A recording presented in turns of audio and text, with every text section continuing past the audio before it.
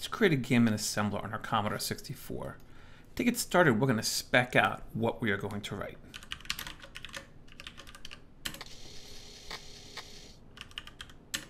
We're going to spec it out using our old friend SpeedScript. This is a word processor I haven't used since middle school. Brings back some pretty good memories, so I thought it'd be kind of fun to use this tool to write out our project plan. So the game we're going to create is going to be called Copycat. So we're going to start with the minimal viable product, and what I mean by that is the core gets to the game and the least we could do to call it a game. Because once we have that up and running, then we can build everything else around it. And things like scoring and graphics and user interface. We're all going to build that afterwards, but we're going to build the very, very core of the game first. So what is the core of the game going to be? So the game is going to start and it's going to create a pattern of 20 random notes. There will be 4 different musical notes that will be used in this pattern.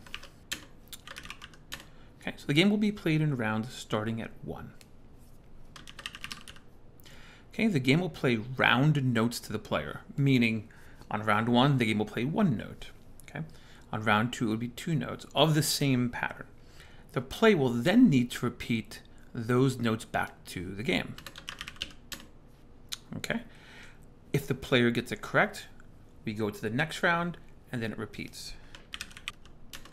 If the player gets any note wrong, the game ends. So what tools do we need right away? Well, we need an assembler. So for this, we're going to use TurboMacro Pro. What I mean by create TurboMacro Pro, we're going to use the configuration utility in it to create our own custom version for this project. If you don't know what that means, check out my video on TurboMacro Pro, or just watch us go through the process. It's really neat. Let's think of the code we will need. Being that it's a game and we're playing notes, we're going to need a routine that performs some kind of delay. We would then need to create some common macros that will be useful throughout writing the other code in this project. I think we would need some kind of poke macro where I can pass it an address and a value. We'll probably need a way to print text. And then a macro to poke address value for a number of bytes. And that'll be useful for what we need to set blocks in memory. So then we're probably going to need some sound routines, right? So I'll just leave that there. We'll figure that out when we get to it. And then we're going to need something to manage the game state. So I think this is a pretty good start, and we'll see where it takes us. Let's save this and let's get started with the first few steps.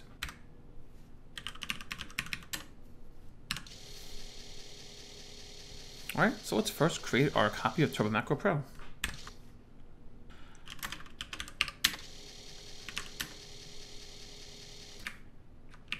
We do that by loading this program here.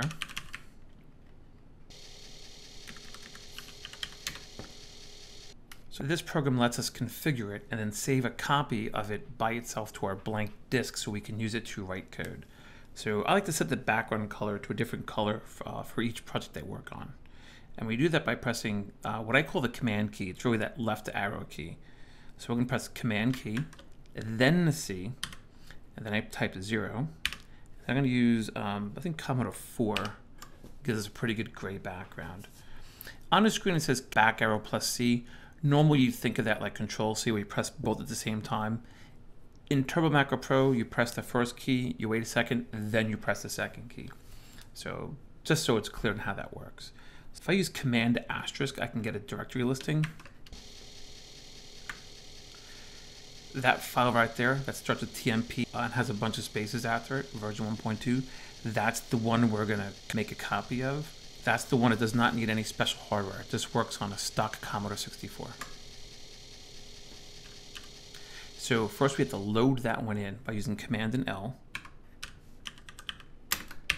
Make sure you put a space here or you'll get the wrong one. This does take a while to load in. We're going to choose no because we've already set our color here. So now we put our blank project disk in, which at this point in time, all it has is SpeedScript and that notes file we created. Command then asterisk to see a directory to make sure we have the right disk. And there it is. And now we're going to use Command S to save it. And I'm just going to call it TMP. Okay, let's restart our computer and let's start coding. All right, let's load up our copy of Turbo Macro Pro.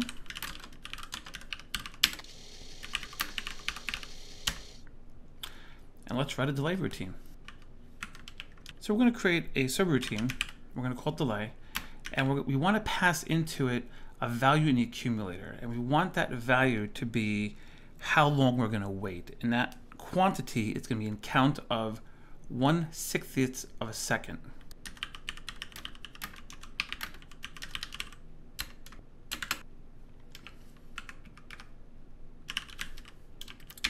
Okay, we're going to create a block of code.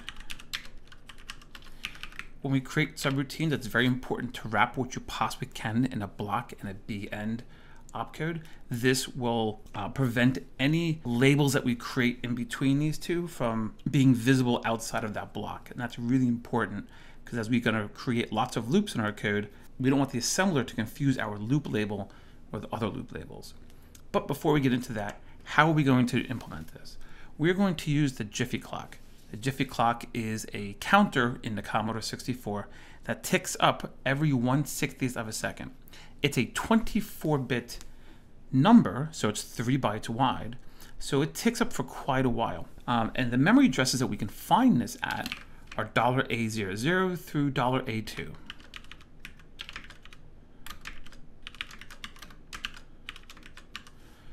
Okay, so each one of these contains a portion of that 24-bit number. This first one contains the highest part of it. This contains the middlest part of it. This contains the lowest part of it. Now you'll also notice that they are all in what's called the 0 page. So any memory address that starts with $00 is the 0 page. And we can refer to it just by the last 2 hex digits of the memory address. So what happens is while the computer is running, like I said, every 60th of a second, this value ticks up. Eventually it gets to FF, and then when it rolls over, it rolls to 00, and the overflow goes to the byte to the left of it. Well, we don't really care for the amount of time that we need to track these memory addresses. So we're only going to look at the value in A2.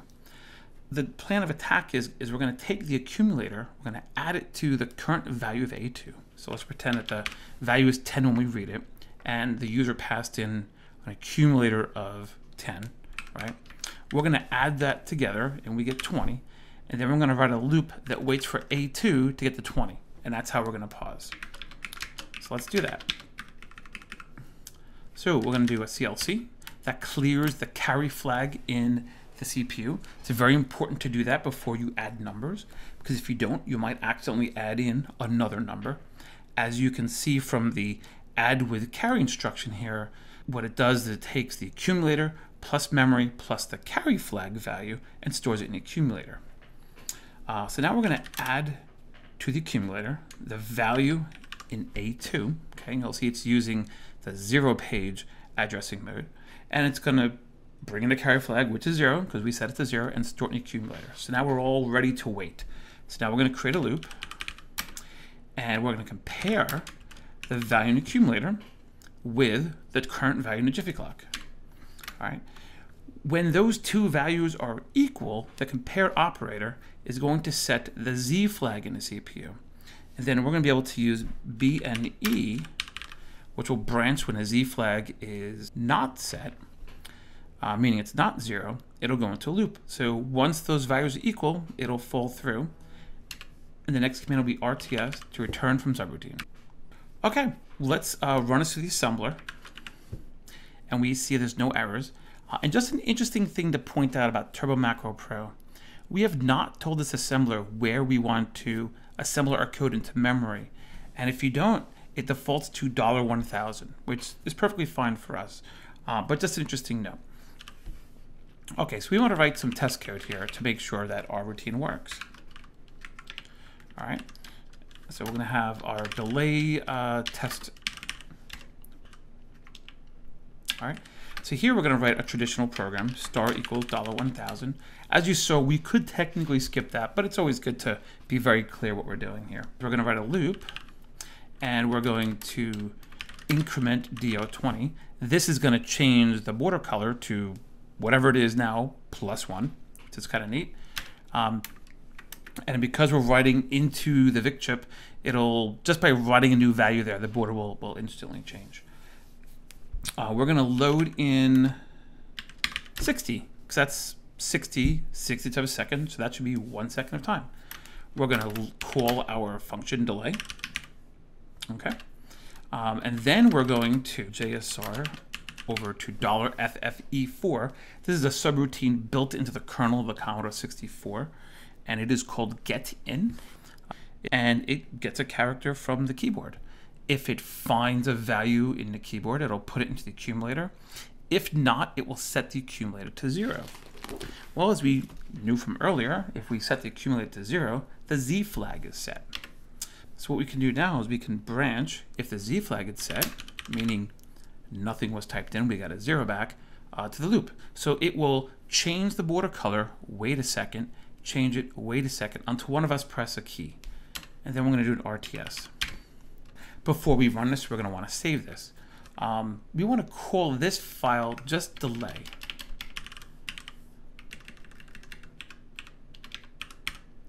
Okay, so we're going to save this now. To run this, I'm pressing Command, again the back arrow, and 3, and it assembled. And I press S and I can run my code right away. And that seems to be about a second. And we're going to press a key to end it. Okay.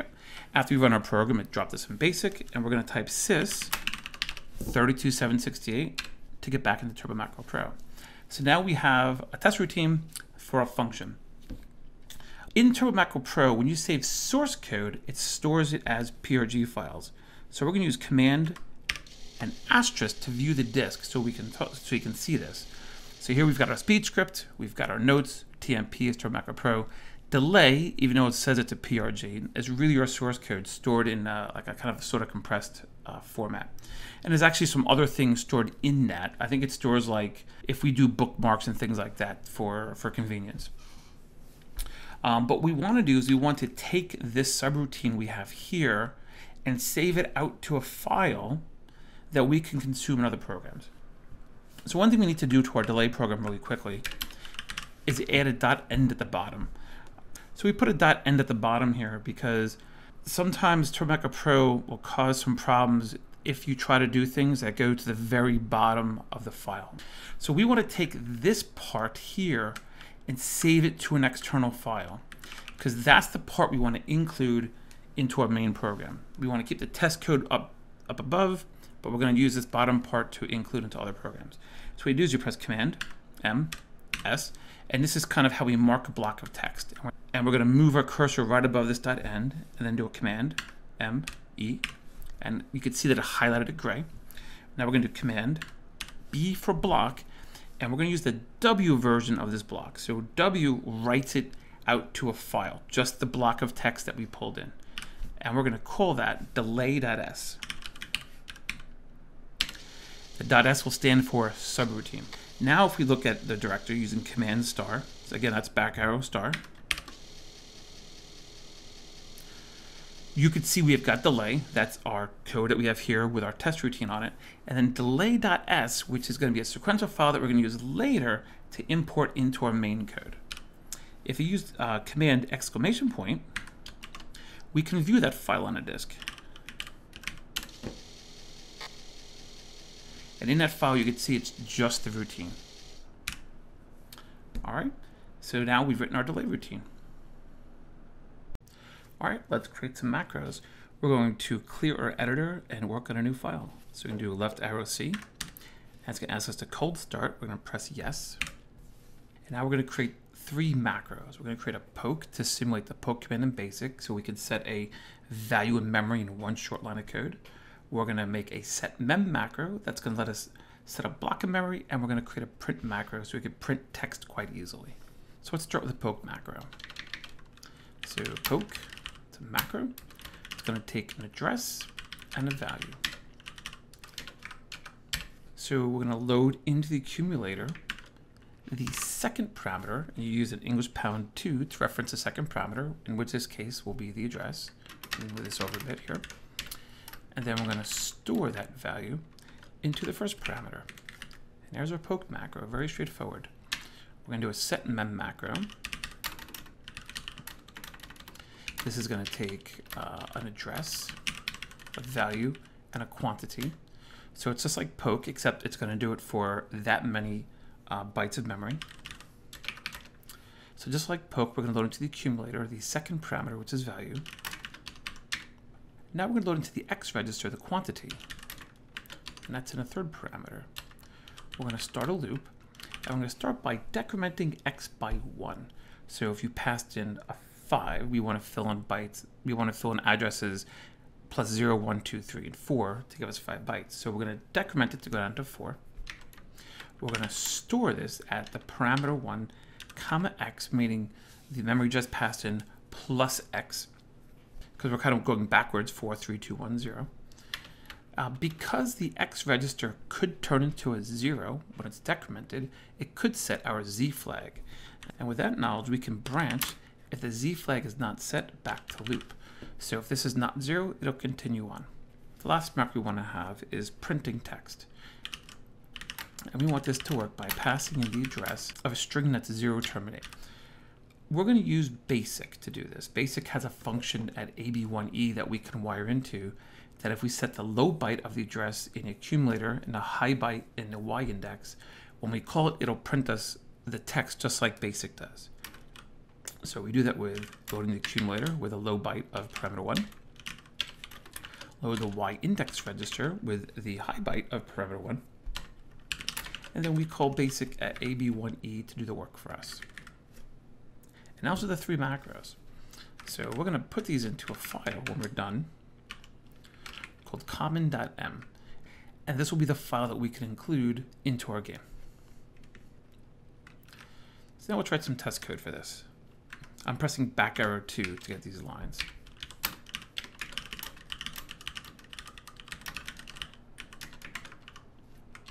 All right.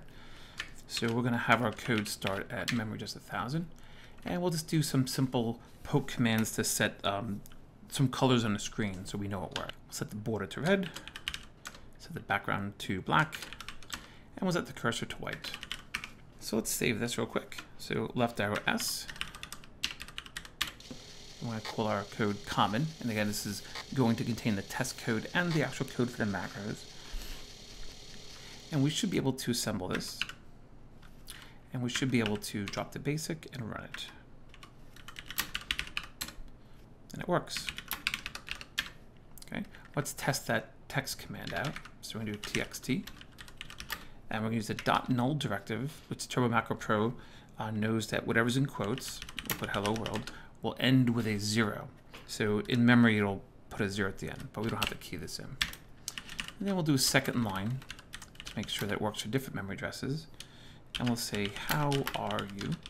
But we're going to put this on a second line, because normally when you call that basic routine, when you call it again, it just continues where it left off. So if I press left arrow A, it puts me in a mode like in BASIC when you press quote and you can enter screen commands. We're going to press Shift Enter to enter the character turn, and then we're going to press Command to get out of this mode. All right. Then we want to move our RTS up here. And now we're going to call our print function to print this out. So we can print text, and we can print txt too. All right, so let's save this. Let's assemble it. Assembled. Left arrow 1 to get the BASIC, and let's run it. And it works. Fantastic. The last piece of the puzzle is the set memory. So we're going to create a block of memory called clear me. We'll make some bytes here, and we're going to go 1, 2, 3, 4, 5, 6, 7, 8, 9, 10. There we go. And to test this, we're going to call setMem, pass in clear me. We're going to set the values to 0, and we set the first 5 of these to 0. So we're going to set this through here to 0. Now, how are we going to test this? We have to test this in a machine language monitor. So let's first assemble this. And instead of running it, we're going to assemble this to an object file so we can load it into a monitor. And we do that with left arrow 5. And we're going to use common $1000.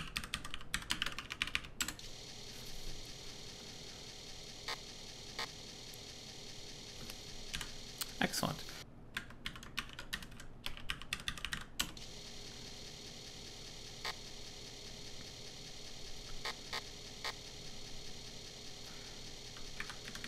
Okay, let's go get ourselves a monitor. Okay, I've just attached a second drive to the machine, or to a virtual machine, and in that drive I put in the Commodore 1541 demo disk. This is the disk that comes with the disk drive when you buy it, and on this disk is a program called Unicopy. This will let us copy a monitor off of another disk I have onto our project disk. All right, we're going to copy from drive 9 to drive 8.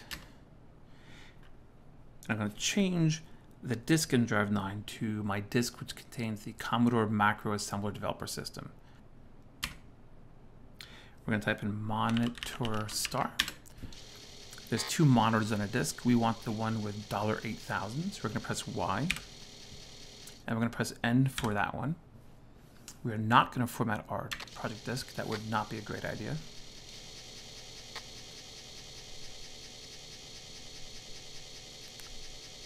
Nope. Alrighty.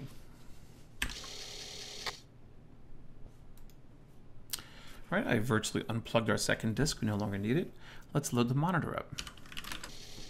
This monitor, as you can tell, is at 8000 hex or 32768 in decimal. So you can see the status registers, the accumulator, the X register, the Y register, and a stack pointer. Kind of neat. But we're going to load our program in by using the L command. And this is going to load that into memory. So now if we disassemble the first block of our code, we will see our code as the machine built it. Now we were using macros, but here you can clearly see the macros expanded out. You can see the border color set, the screen color being set, etc. You'll also press down, it just keeps going to the next spot of memory, which is super useful. So we're looking for where our program pretty much ends, and it looks like this is where our code ends. There's our RTS. So most likely this is going to be the text behind it.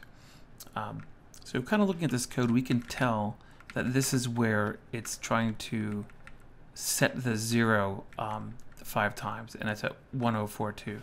So let's inspect that memory before we run our program. We can do it with the I key. So inspect 1042, and we'll go to, like, I don't know, 1060. And here we can clearly see our 1, 2, 3, 4, 5, 6, 7, 8, 9.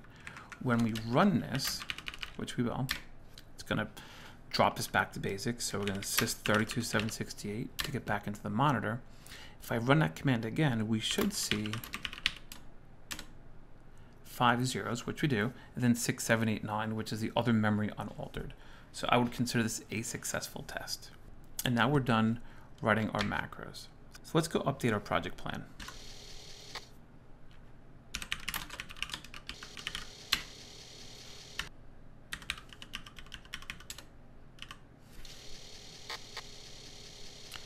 All right, okay, so we've created our custom version of Macro Pro. We created a delay routine. We created our common macros. Whoops. Okay, we've created poke, we created print text, and we created our set mem. So next we're going to write sound routines. Let's save our notes.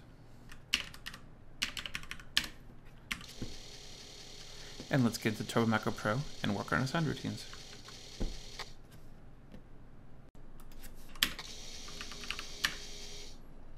All right, so we're going to create some sound routines. Before we get started, let me just make sure that you're aware that I have about 48 hours of experience playing with the SID chip on a Commodore 64. So as you can imagine, my breadth of knowledge is pretty shallow. But with the Commodore 64 User's Guide and Programmer's Reference, there was a really clear example of how to produce simple sounds. And that's all we really need for our first game ever, right? Because we need to use macros in this file, we need to bring up common and export the macros. So first we'll load in the common file.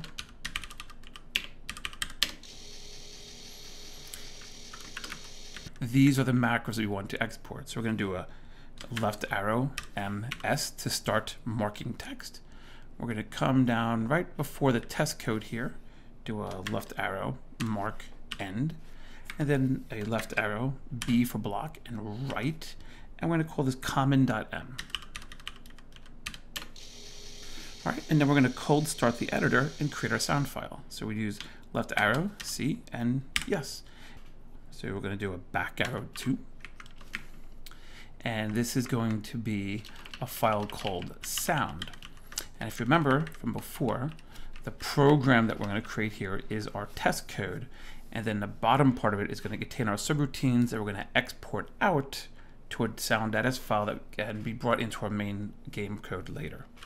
So let's start with an origin of 1000. And we're going to include our macros. And we do that by doing a dot include common.m. Just to get started, we'll have an RTS. All right, so this should assemble. And this tells us that our macro file is good. All right, so let's create some sound routines. So we'll start a new section here. And this section will be called sound.s. All right, so these are going to be our sound routines. And just to take a step back, the SID chip, everything you need to control it are controlled through 24 bytes of memory in registers at memory address D400 through D418. The first thing we're going to create is a routine to initialize the sound. And it's not too far of a stretch to think we're going to need a routine to play a sound. And since that'll start a sound, we're going to need a routine to stop the sound. So of course we're going to start with init sound. All right. The first thing we need to do is set the block of memory from D400 to D418 with zeros. And we can use our setmem macro to do that. So we're going to do setmem D400, we're going to set it to zeros, and we want to do 24 location. So that's going to completely prepare our SID chip and turn everything off. There's no volume, it's ready to roll. Okay, so from here we're going to set our volume to full blast. And we do that by putting in D400 plus 24 a 15. This particular memory location does more than control the volume, but the volume part of it is the first 4 bits. So we're going to set this all to 1s, and that is where the 15 is. So we'll only be using voice 1. So we're going to set up an ADSR envelope on voice 1. What an envelope is on a voice is it's a kind of a shape of how the sound is played. There's an attack, a decay, a sustain, and a release portion of it. I don't quite understand it too well, but conceptually it makes sense. In the basic program, I played around with some values and I came up with these 2 numbers that work really well. And they look like this.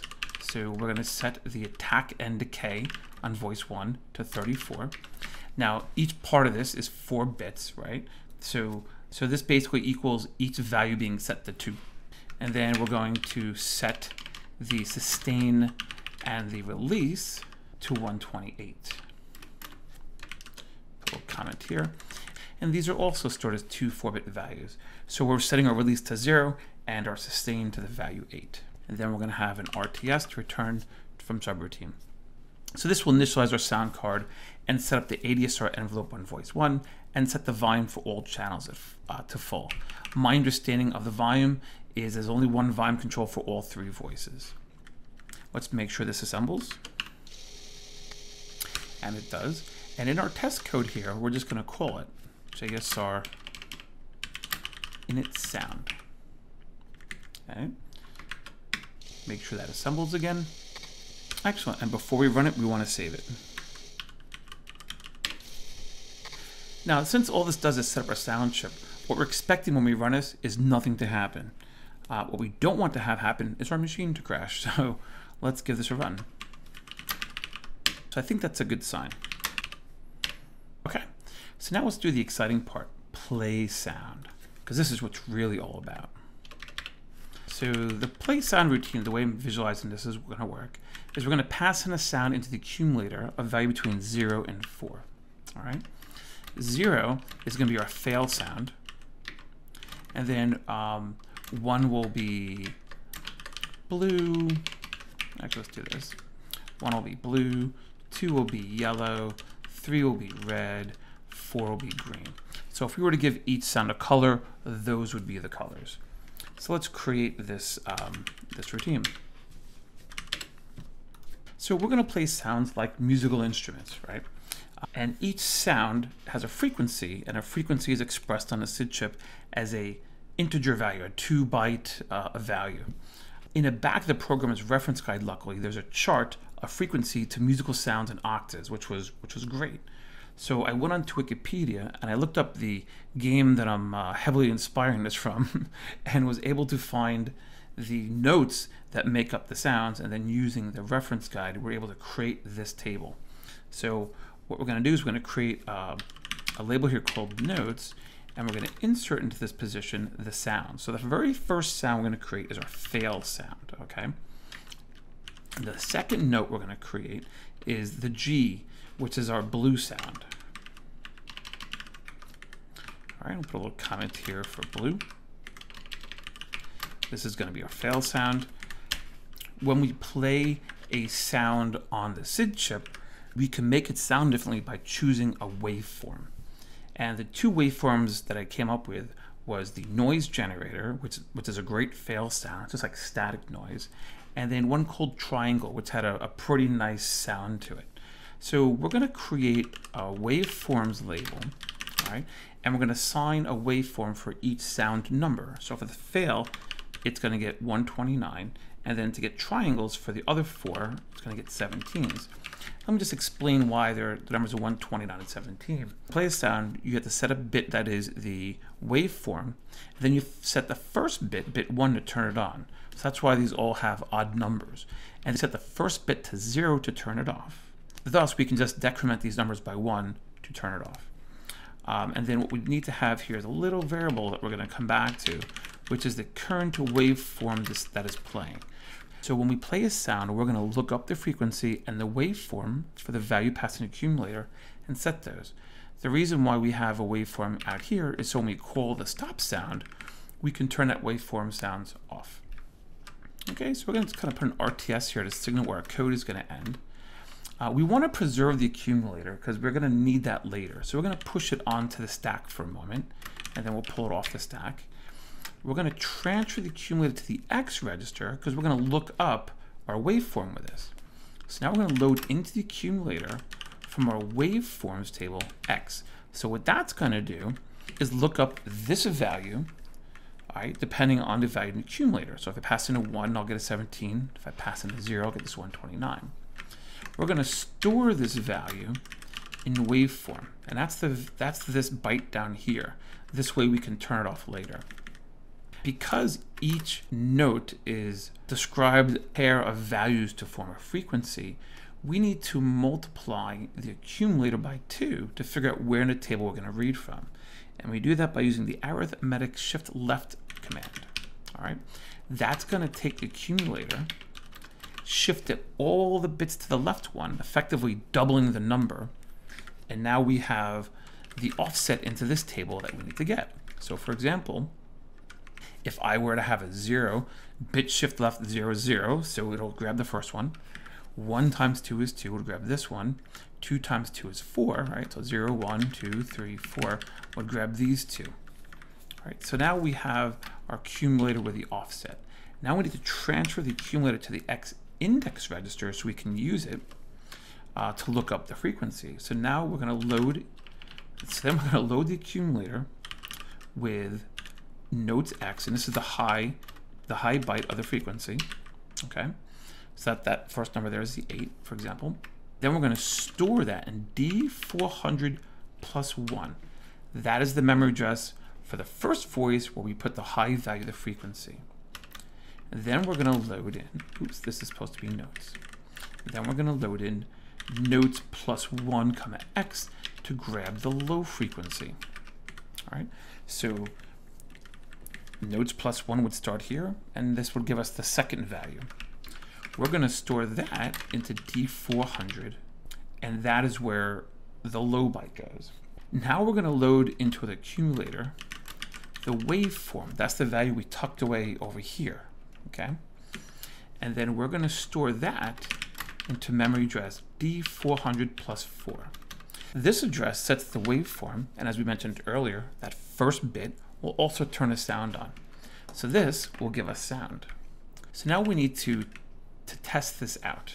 So let's load into the accumulator a 0. That's the white noise sound. Then let's call our play sound function. So let's assemble this. Okay, let's save it. Let's run it. And we have our static sound. Excellent. So now let's load in a 1. We should have a triangle sound.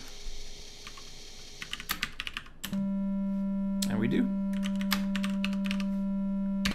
All right, we're off to a good start. So now we're going to need a way to turn the sound off. So this routine is going to be called stop sound.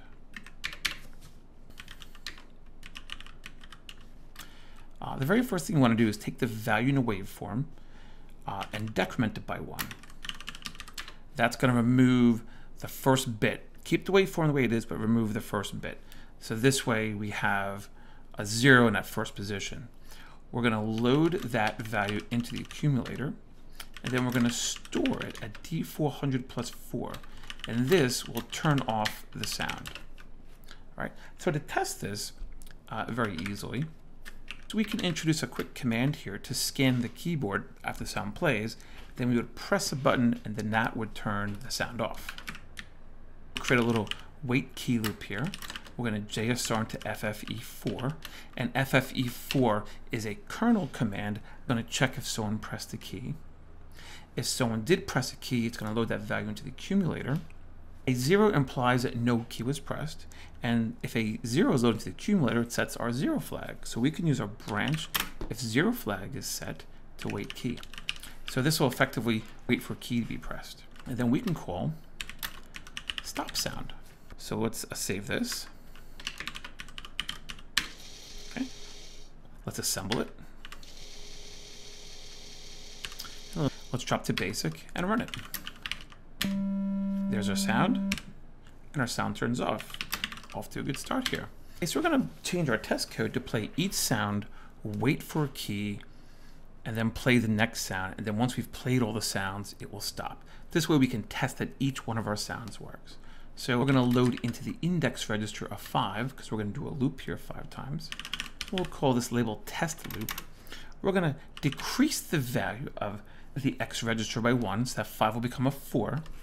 We're going to transfer the X into the accumulator. Then we're going to push that accumulator onto the stack, because we're going to want to pull that back off so we can continue our loop. Right? And that accumulator is the sound we're going to play. So it's going to play the sounds, the triangles first, going in descending order, and then play the white noise. So then the sound plays, it waits for a key, it stops it. Then we're going to pull the accumulator off the stack so we get the 4 back. So then from there we can transfer that back into the X register. And what happens is when you transfer it back to the X register, when you transfer the accumulator back into the X register, there's the possibility that it could set the 0 flag. So if it's not 0, meaning we haven't played the last sound, we want to go back up to test LP. So we want to branch if the 0 flag is not set back to the loop. If the 0 flag was set, and this is the last sound, our program is going to finish. All right, so let's give this a test. Alrighty, let's save it first. And let's give this a run.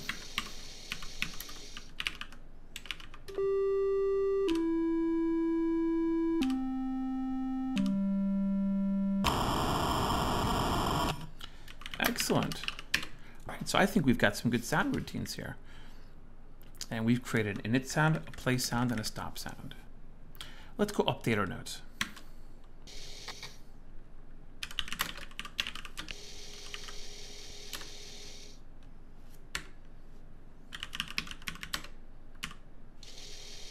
So we wrote some sound routines, and let's just kind of expand on what we've created here. We created an init sound. We've created a play sound. And we've created a stop sound. All right, our project's looking pretty good. All right, let's save this up and let's get started on some game state routines.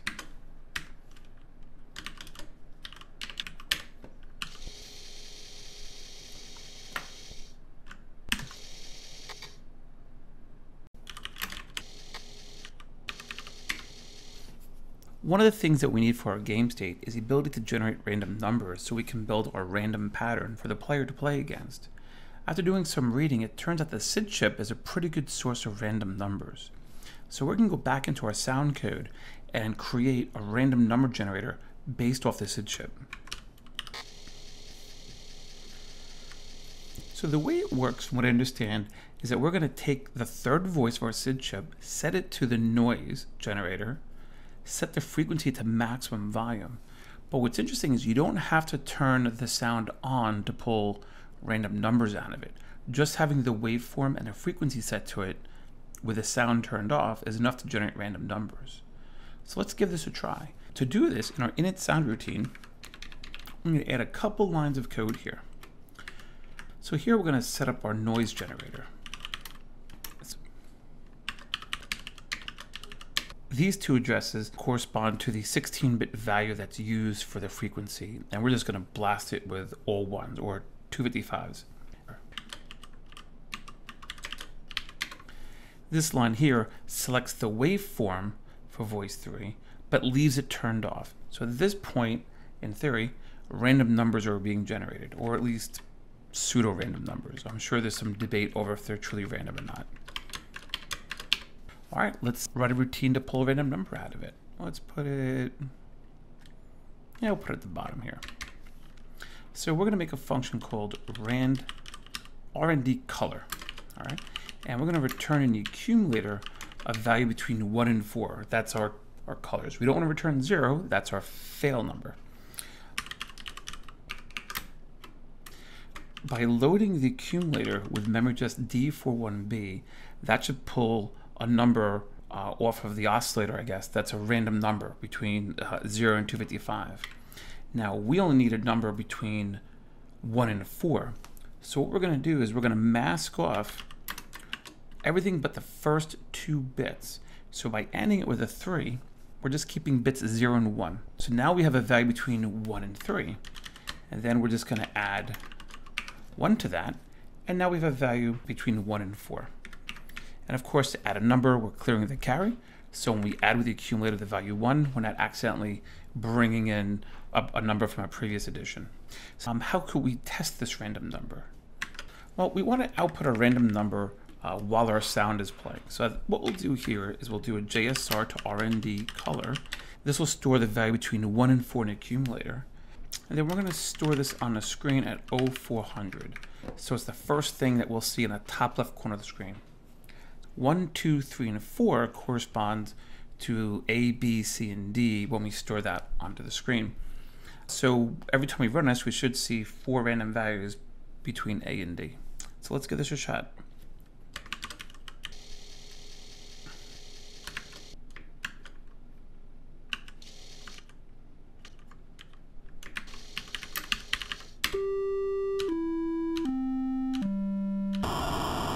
So we saw a C and an A there. There's a D. Let's see if we can get a B. There's our B. Okay, that seems sufficiently random from what we're looking for. The last thing we want to do is we want to export all these routines to sound.s so we can use it in our game state routines. So we'll do our usual left arrow MS to start marking the text. Jump to the very bottom here and mark end, command block right, and this is going to go out to sound.s. All right, let's do some game state routines.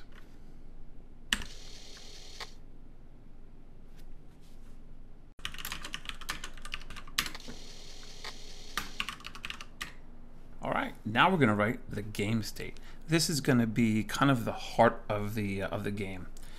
This is going to track the pattern that the player has to play, where we are in a pattern, where player is trying to repeat it, that kind of stuff. Let's get started with just the shell. So we're going to call this game state. All right, and this will be our test code for the game state. It's going to start at 1000 as always. So we need a couple things to write this. We need our macros, and we need some subroutines. So we're going to bring in sound.s, because that's what our random number generator is, and we're going to bring in delay.s. That's the routine we need to pause while we're playing sounds. All right. So what we're going to need is a byte of memory to track which round we're in. Right? We're going to need a block of memory to track the musical notes that are the game, and I think 20 is a good maximum. So let's do 10 on this line, and then 10 on this line, and then we're going to want another little block of memory to keep track of where we are in the round when the player is echoing back the sounds. I'm going to call that round pos, round position. So we're going to need a function to get things started for a game. So we're going to create one here called initGame. All right, so we're going to do a block. All right, and I always kind of just throw an RTS in just to make sure I don't forget. So when this code's done, it goes back. All right, so we're gonna set the pattern with 20 zeros. This seems kind of silly since we're about to fill it with random numbers, but I don't know, it's a habit that I have. We don't really need that line of code. We're going to set the round to 1, right? Because the game's starting and we want to start the first round. And now we need to go fill in 20 random numbers into our pattern. So we're going to track that count from 1 to 20 with our X index register. We're going to set up a loop. And we're going to load into the accumulator a 2 and call our subroutine to delay. And that's going to delay 2/16 of a second. I'm not sure what the proper number here is, but this seems to work pretty well. Before we pull in a random number off of the SID chip, we want to wait a little bit for the sound to change. This amount is probably really long, but it works. We're going to call our RND color routine, and if you remember, that puts into the accumulator a value between 1 and 4. That's our random note for the pattern. And then we're going to store that in this pattern block of bytes here, indexed by X. In the first round it's 0, so that first 0 becomes whatever random number we get. We'll say 2. We're going to increment the X register. We're going to compare the X register to 20, because we want to fill this with 20 patterns. And if they are equal, the 0 status flag is set. If we're not done looping, if we're not at 20 yet, we want to branch to the loop. Okay, so now we've assigned 20 random numbers to our pattern, and we want to load into the accumulator 0 and store that into the round position. Oops, you want to store that into the round position. There we go. Now, even though it's initialized to 0, we're doing this in case someone has a second game they're going to start. We want to make sure that we completely reset these values to put our new game in a good state. All right, so let's see if this assembles first of all. Make sure we have good code. Excellent assembles. Let's save this. All right, so let's add to our test code here. So you would think we would just call init game, which is true. We do need that to initialize our game, but we do need to init sound first. That's that routine we created that sets up the random number generator and got the voice ready and set the frequency and all that stuff. We want to call that before we do anything. Then we're going to initialize our game. And if all goes well, when I assemble this and run it, nothing should happen.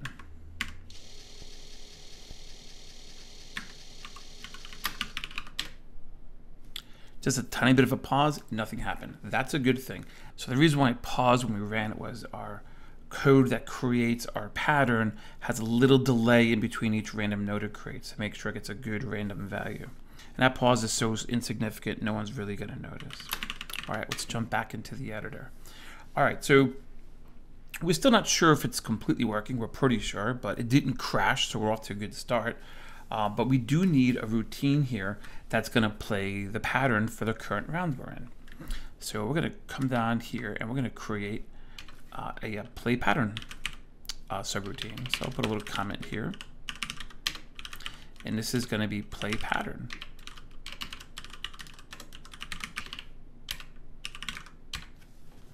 So what this function is going to do is play all the notes up to the round we're in to the player. So the first thing we want to do is delay about 1/4 of a second, and we do that by loading a 15 to the accumulator and calling our delay subroutine. And again, that's 15/60 of a second, which is 1/4 of a second.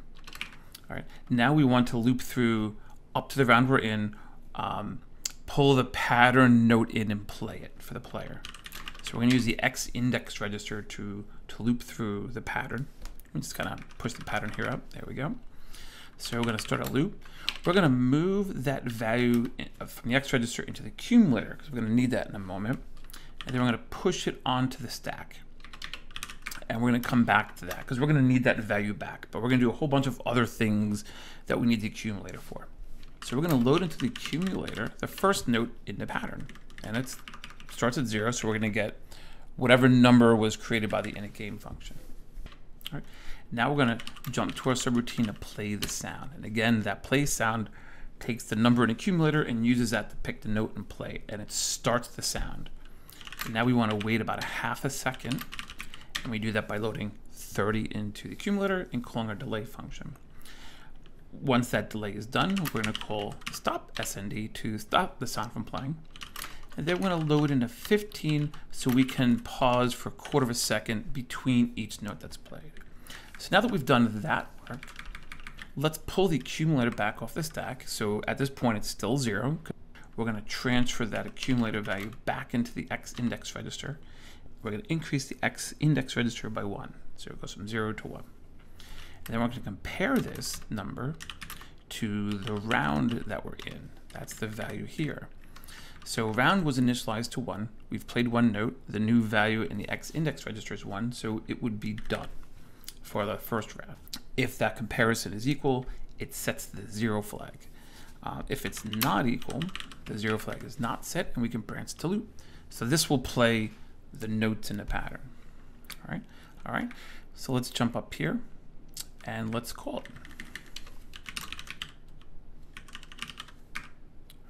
So let's save this. Let's assemble it.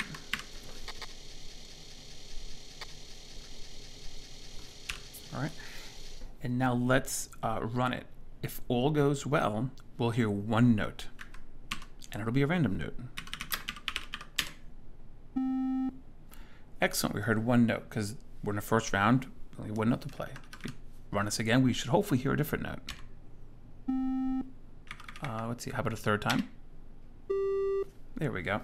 So that seems to be working. But we want to hear more from our test routine. So let's tell the test code that we're on round 5. All right, assemble this.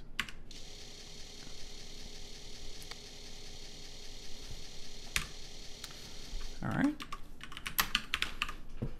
We should hear 5 random notes.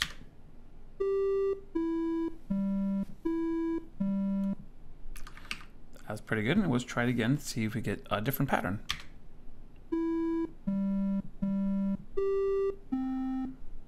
Fantastic. So let's save this once again.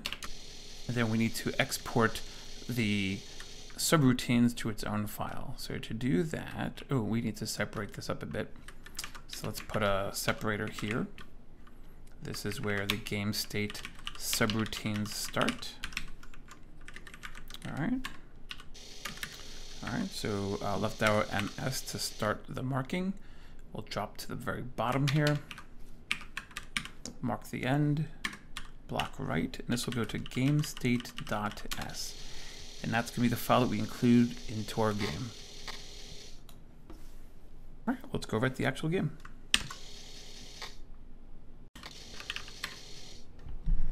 All right, we've got our sound, we've got our game state, we've got some delay routines. Let's write the core game logic. So we're going to call this copycat. All right. And start at $1000. And we need to bring some of our code in. We're going to need our macros. We're going to need our sound routines. We're going to need our delay routines. And we're going to need our game state. All right, so this is going to be the shell of it. Let's make sure this at least assembles. Excellent, and we're just going to do an initial save. All right, so if you remember from our test code, we need to call our subroutine to initialize the sound. That initializes the sound, of course, for random number generation and our fail sound and our main game sound. We're going to call initGame to initialize the game. And at this point, we're ready for the first round. So we're going to create an RND loop. This is going to be a label. That's going to be a loop for us playing one round of Copycat. So we're going to make a call to play pattern. Being that we're in round one, this will start by playing one note to our player, and then they have to echo it back to us. So we're going to do a wait key loop. This is another loop, or an inner loop, where we're going to wait for the player to press a key. And we're going to call the kernel routine FFE4 to pull a key out of the keyboard buffer. And I will put, of course, the value of that key into the accumulator. If they haven't pressed a key, it'll be the 0 flag will be set because the accumulator was loaded with a 0, and we will loop back to wait key. So that's branch on the 0 state being set to 1. All right, so they're going to press a key. So we're expecting them to press the number keys 1, 2, 3, and 4. All right, so press keys 1 to 4. The ASCII value of a 1 is 49. So we want to turn that into a number 1 through 4 that we can use in our routines. So what we're going to do is we're going to subtract 48 from that. So what we do is we're going to set the carry flag, which seems kind of counterintuitive to how subtraction works. But in subtraction, you set the carry flag so we don't borrow 1 by accident. And then we're going to subtract 48. So now the accumulator holds the number 1 through 4. Let's load the index register with a memory in the location of round pass.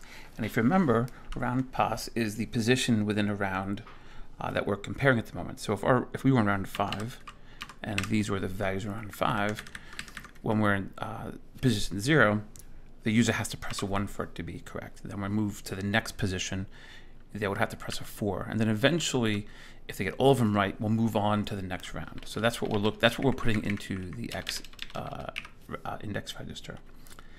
The accumulator has the value that they typed in, the 1.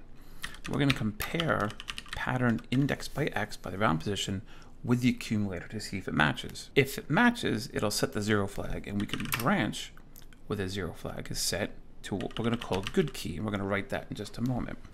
So that means they got it right. Well, if they didn't get it right, they must have gotten it wrong, so we're going to call this a bad key. So let's pretend for a moment we're in the first round. The correct answer is 1. They pressed 2 and it's wrong. That's where this piece of code comes in. So we're going to play the sound that they typed in so they can hear the wrong note that they picked. And we're going to let that play for half a second. All right. And then we're going to stop that sound. All right. Then we're going to delay 10/60 of a second. So it's a 1/6 of a second. We're going to delay that. So there's a little gap between the sound that they played wrong. And now we're going to play the fail sound. And we do that by loading a 0 to the accumulator and calling play sound. And of course, that plays that white noise. And we're going to let that one sit for 3/4 of a second. All right, so we're going to delay that. And then we're going to stop that sound. And then we're going to jump over to game over because they've lost. So that's what happens when you type the wrong key in. Now, what happens if I type in the correct key? Well, we're jumping down here to good key. So we're going to make a good key label. You want to play the sound that they just keyed in so they can hear the correct sound. And then we're going to have a delay so it plays for a little bit. We're going to stop the sound. Okay, and then we're going to move the round position up 1 value. Right? So in a 1 round game, which is the first round, it'll go from 0 to 1. So now we need to load into the accumulator the round that we're on, which when we start the game is round 1. So these two will equal at this point. So we're going to compare the memory address in round pass, right, with the round that we're in, which is an accumulator. If they're the same, we're going to branch to a label called go next round. If there is more to do in this round, another, we're in round 3 and they haven't typed in all the keys yet, we need to jump back to wait key. And wait key is all the way up here. So this will continue the loop until they get all the keys pressed. Right. There's another label we need here called Go Next Round. So they've gotten all the notes correct for this round. So we need to increment the round by 1. So it'll go from 1 to 2. Now we're in a second round. All right. We're going to poke the round position with 0. We're going to reset that back to the start. So it plays the first note and the second note. Right. And then we're going to jump to the round loop. And that keeps the game going. And then before, if you remember up here, we jump to game over, where the game is going to end. And we're just going to create a game over label here. And this label at the moment is going to be very simple. It's just RTS, and there's our RTS there. So this is the main game core logic, not a whole lot to it. So let's see if this assembles first. So there's no errors in assembly. We want to save it before we run it. All right, let's drop to basic, and let's give it a run and see how well our main game loop works. So let's see. I'm gonna get it wrong. Awesome. So you heard the wrong note. You heard the static noise, and the game ended. Let's see if I can get this to go a round or two. Nope. Let's try that again.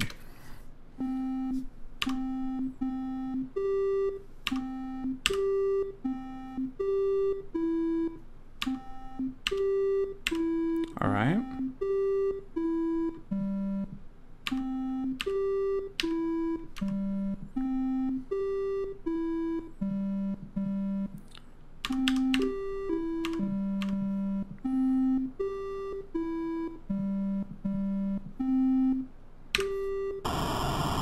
Cool, we got pretty far in that. So now we have our core game logic.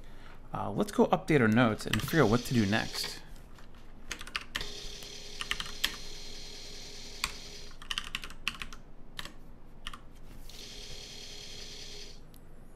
All right, so we're going to fill in some blanks here. We wrote some game state routines. All right, so we had a routine to play the pattern of notes back to the player. We had a routine to initialize the game. And then up here in the sound routines, we ended up adding a routine to generate random numbers for us. All right, and then we wrote the core gameplay logic. So it plays 20 rounds of sound-only gameplay at the moment. So clearly there's a couple things we need to work on. So things we need to work on. What happens at 20 rounds? Well, to figure that out, we're going to need some visualization.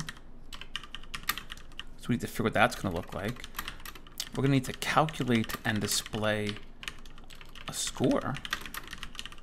Cool. So I think those are pretty good things to work on next. So stay tuned for the next video where we tackle those. But I think we're off to a really great start here. We got the core logic of our game.